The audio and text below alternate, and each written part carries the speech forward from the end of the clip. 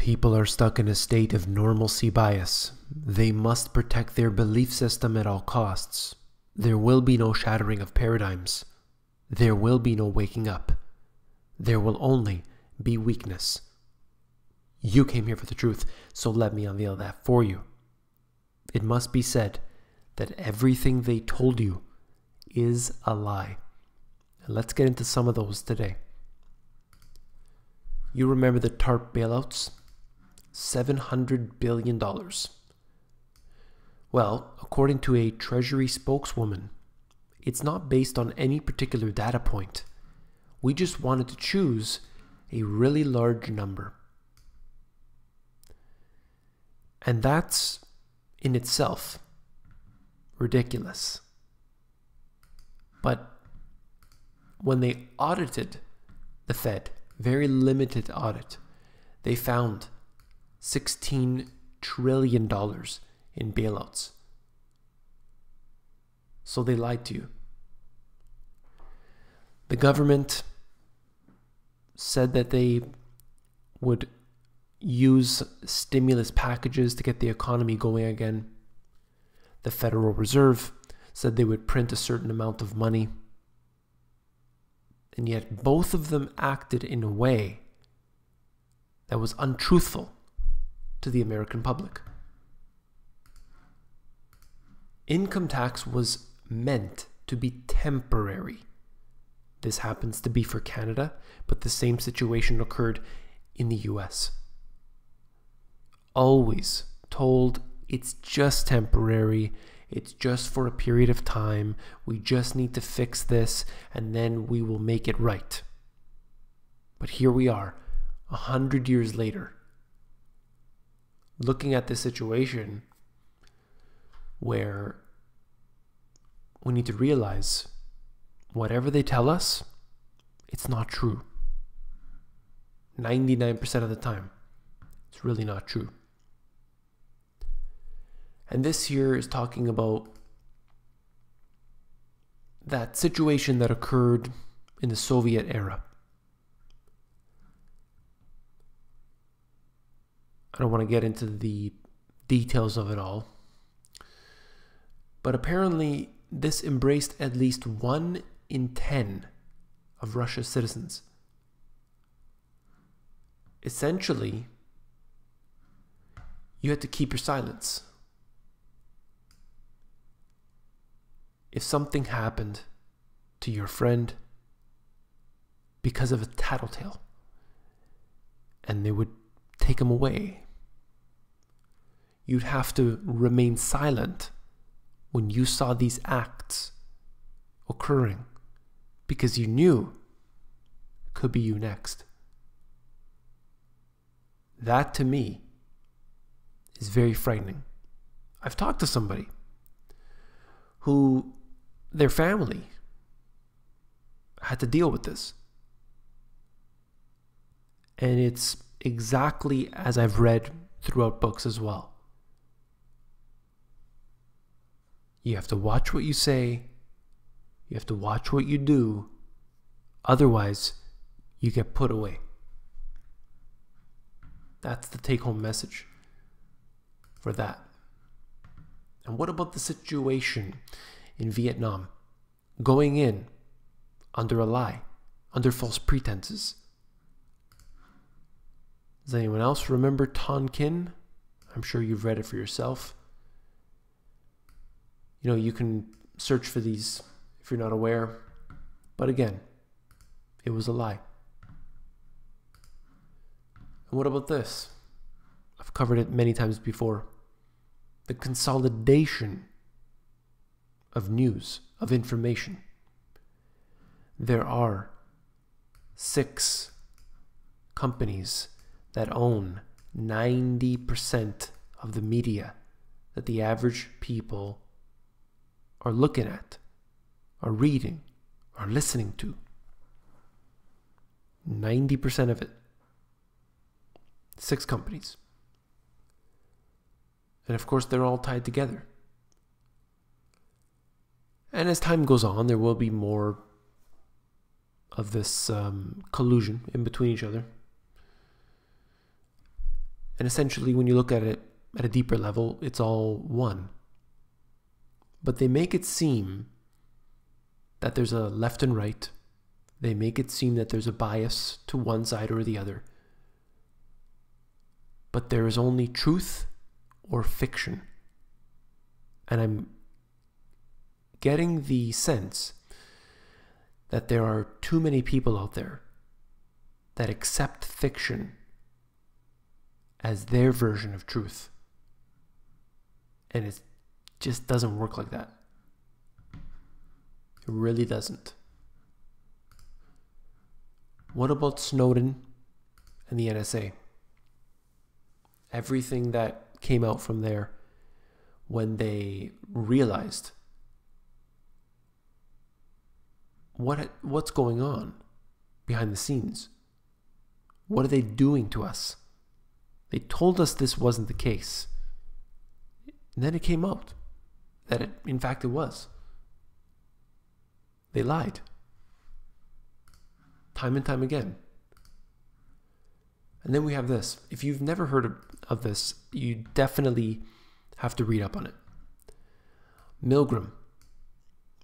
There were some studies that were done, electroshock studies, and what they did, essentially, to summarize it, they had people who were partaking in an experiment. They signed up for it. They knew it was an experiment, and they had this dial, and it would be able to adjust a different level of shock, all the way from a mild one to a severe one.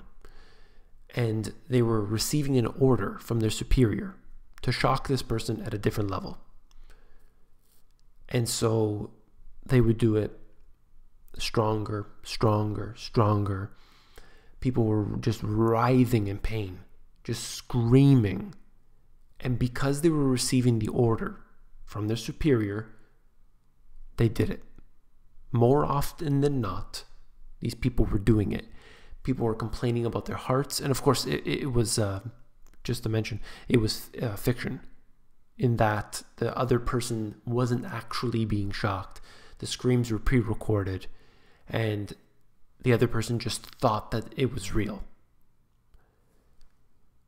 And so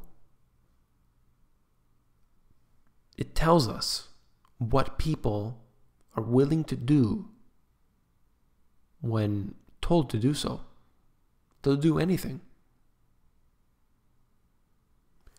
People were giving literally what they thought was a lethal dosage of this electric shock to people. All because they were told to, in an experiment. So what happens if you're really pushed to the edge? Of course they'll do it. That's the power that government has. And then we have this. It's hard to talk about this one, but plutonium was injected into people, and it was done against their will.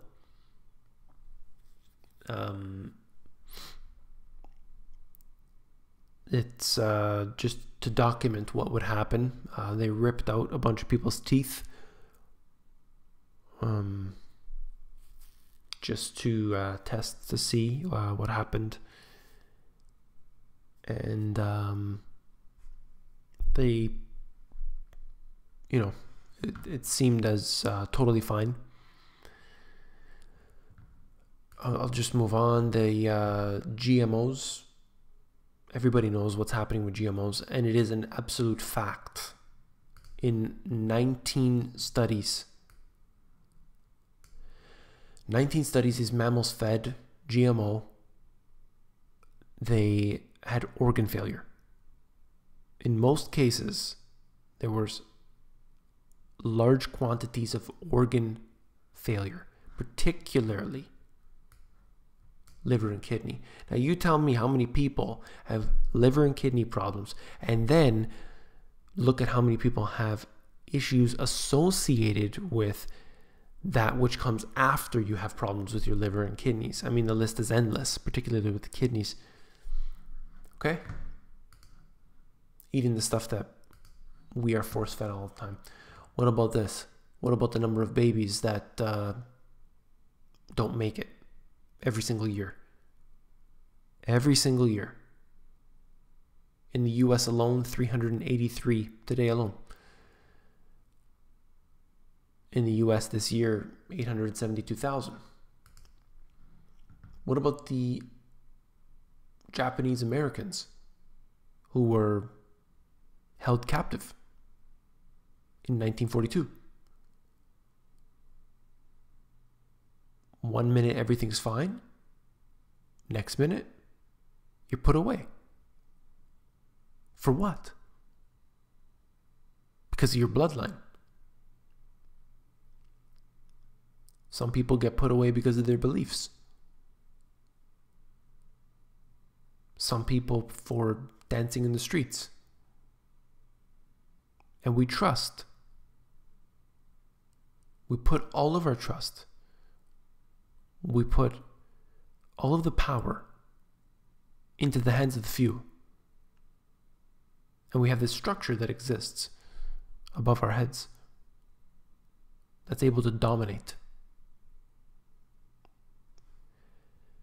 Oftentimes, they use the democratic means to do so, where 51% of the people can override the rights of the remainder. Or, in certain cases, like Leon Panetta, they can just go over all of that, step on it, crush it. And we are the victims. And then there is the ultimate lie.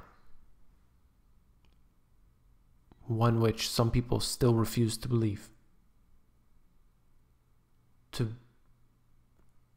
believe that we were lied to. There's a lot of people out there who are unwilling to look into any information at all. To me, what's important is the truth, whatever that is. I stand for the truth. I stand for freedom. I stand for liberty. Whenever there are criticisms of me, I always ask people to look into the truth. If you look in my books, you will find there is no about the author section. I was urged to do so by my editor on the first book, hounding me and pressuring me to do so. People need to know about you. And I said no. They need to know the information. That's it. I don't want my name. I don't want my beliefs. I don't want my ideas and thoughts to affect the information. I only want people to know the truth, whatever it is. Thank you for listening.